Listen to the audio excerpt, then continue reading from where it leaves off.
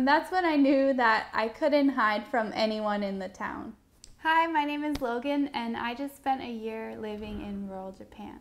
I lived on an island in Kyushu that was closer to Korea than Japan. Every rural town in Japan is different, of course, but here are some of my experiences about what it means to live in rural Japan as a foreigner or in general. Number one is stores. Japan is known for its convenience stores, right? In my city, there were 3 convenience stores, but 2 of them were more than an hour-and-a-half drive away. I was lucky to have one near me that I could walk to in 15 minutes, but it was only open from 9 a.m. to 6 p.m. Most convenience stores in Japan are open 24 hours. And of course, there was a supermarket nearby, but that was about it. There was no movie theater and no good place to buy clothes. My area had a good amount of restaurants, but some days or times they were randomly closed. I guess that was good because it forced me to cook for myself most days, and it also helped me to save money because I didn't have much to spend money on besides groceries, rent, and my car. 2, driving. Japan has great public transportation, right? Yes, it does, except for when it doesn't. In my city, we didn't have any trains, and the bus schedule was very limited. Everyone had to drive or ride a bicycle everywhere they go. It took me a while to get used to driving in Japan because in Japan, they drive on the left side of the road, but I was used to driving on the right side in the US.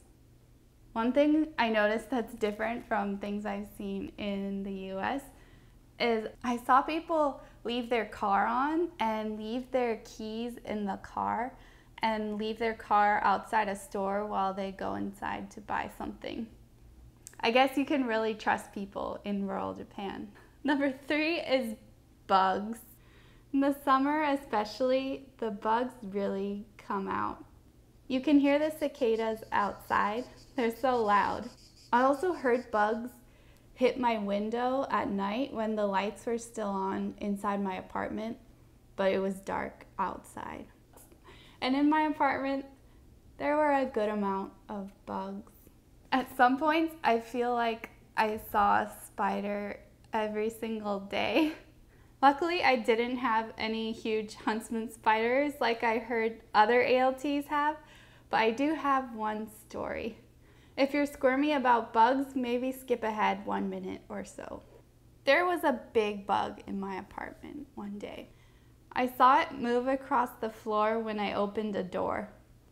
I thought it was a cockroach, but I'm not exactly sure if it was, but it was cockroach sized and really fast. I eventually trapped it in a room where it couldn't hide, and I was trying to catch it with a small rice bowl so that I could bring it outside. I really didn't want to squish it because it was really big. So eventually I placed the bowl over the bug, and then I realized that the bug was so fast that it got cut in half by my bowl. It was the grossest thing I ever experienced, and I quickly moved the bowl so that the whole bug would be trapped underneath so that I could put it outside, even though it was still moving and it was cut in half. Looking back on it, I probably should have just used bug spray like my supervisor told me to. But I don't know, I didn't think that it would work for like such a big bug. Number 4 is foreign foods. One thing that's probably true about most places in rural Japan is that it'll be hard to find a good variety of foreign foods or non-Japanese foods. Sure, in Tokyo there are Mexican restaurants, a place to buy good cheese, Thai food, and decent pizza, but likely not in rural Japan. But there's always Amazon if you want to buy ingredients to make things yourself. Number 5 is young people. If you're moving to rural Japan, As a foreigner, you'll probably be looking for friends. If you know some Japanese and want to make Japanese friends your age, chances are there might not be many. In my town, most people leave the city after graduating high school, or some of them even go to high school in a different city. They might come back later on in life to settle down and have kids, but the average age in rural Japan can be pretty high. Number 6 is fashion. Every time I visited a big city in Japan, I remembered how fashionable Japanese people dress every day. Maybe this goes along with having more young people, or in cities in general, you just see more people when you use public transportation. But I never noticed people's fashion in the town I was living in, and every time I went to a city, it was like I was in a different world because of how dressed up everyone was. Number 7 is no English.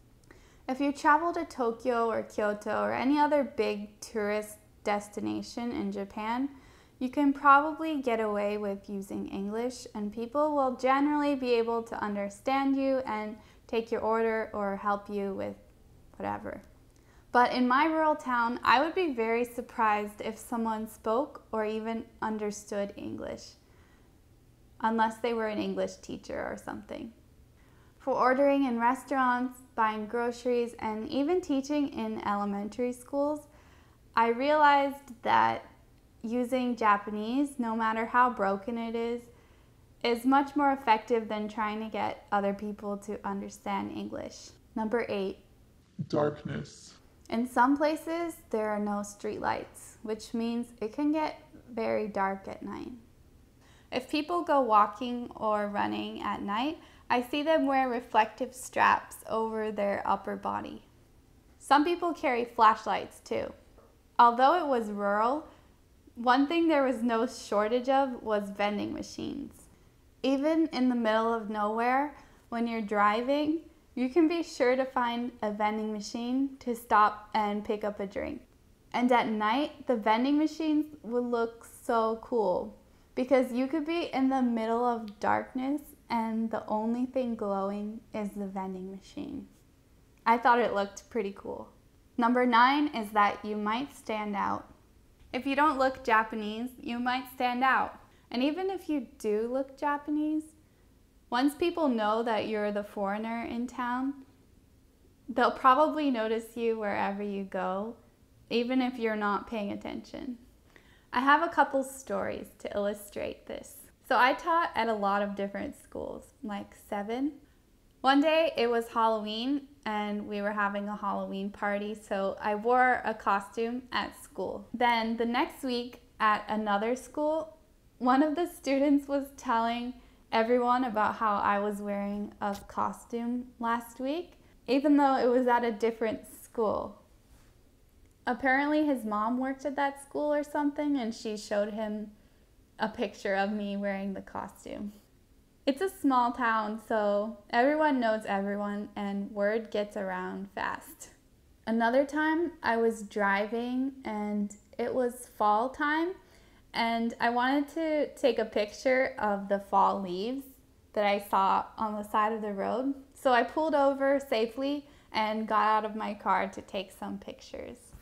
Then the next week at school, a teacher told me that she saw me taking pictures on the side of the road. And that's when I knew that I couldn't hide from anyone in the town. Number 10 is beautiful scenery and uniqueness. I might have talked too much about things that rural Japan is lacking, but I think rural Japan is great and has a ton of beauty without the crowds of other bigger cities in Japan. If you're going to live in or visit rural Japan, find out what's special about your city and explore it. Every town in Japan is unique, and even if it's just rice fields, I'm sure you can find a lot of beauty in the landscapes and people of the town. Okay, so those are 10 things I noticed while living in rural Japan. Let me know what you think in the comments below, and remember to give this video a thumbs up if you liked it and subscribe. See you next time.